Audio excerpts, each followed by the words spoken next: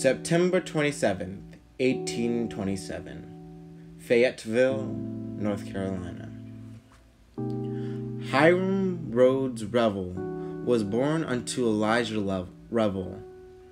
But even though he was black and was born in the South, he was born a free man. As he grew up, he was taught by a local black lady for his education. And in 1838, at the age of 11, he went to go live with his older brother, Elias B. Revels, in Lincoln, North Carolina. There, he was apprenticed as a barber at his brother's barber shop. But in the year 1841, Elias Revels died, and Hiram became the owner of a shop. Now, eventually, he decided to hire his education. So he decided he would go and attend Union County Quaker Seminary in Indiana, and eventually Drake County Seminary in Ohio. And in 1845, Hiram was ordained as a minister in the African Methodist Episcopal Church. There he served as a preacher and religious teacher throughout the Midwest. At times, I was met with a great deal of oppression. I was imprisoned in Missouri in 1854 for preaching the gospel to the Negroes, though I was never subjected to violence myself. In 1855, he decided to study religion again at Knox's College in Gatlinburg, Illinois.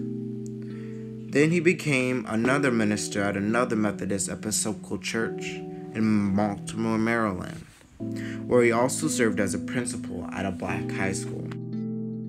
Hiram also served as a U.S. chaplain in the United States Army. On February 25, 1870, Revels became the first African American to be seated in the United States Senate. As a Senate, he pushed hard for the equality of black people, and on March 16, 1870, he argued for the reinstatement of black legislators of the Georgia General Assembly, who had been ousted by the Democratic Party. I maintain that the past record of my race is a true index of the feelings which today animate them. They aim not to elevate themselves by sacrificing one single interest of their white fellow citizens.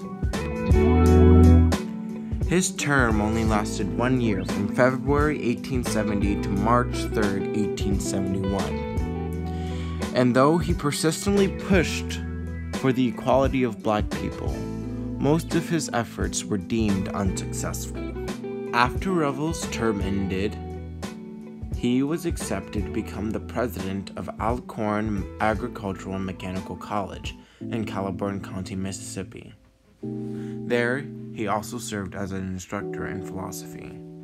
He was eventually dismissed in 1874 because he campaigned against the re-election of the governor of Mississippi, Albert Ames.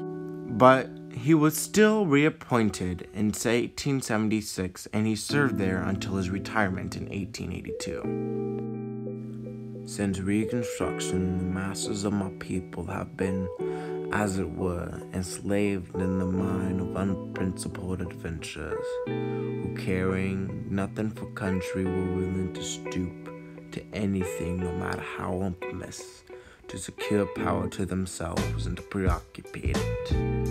My people have been told by these schemers, when men have been placed on the ticket who are notoriously corrupt and dishonest, that they must vote for them, that the salvation of the party depends on it, that the man who scratches the ticket was not a Republican. This is only one of the many means these unprincipled demagogues have devised to preoccupy the intelligent bondage of my people. The bitterness and hate created by the late civil strife has, in my opinion, been obliterated in the state, yet perhaps in some localities, and would have long since been entirely obliterated. were it not for some unprincipled men who would keep alive the bitterness of the past and inoculate the hatred between the races in order that they may aggrandize themselves by office. It is an emolument to control my people, the effects of which is to degrade them. Hiram Revels died January 16, 1901, in Aberdeen, Mississippi.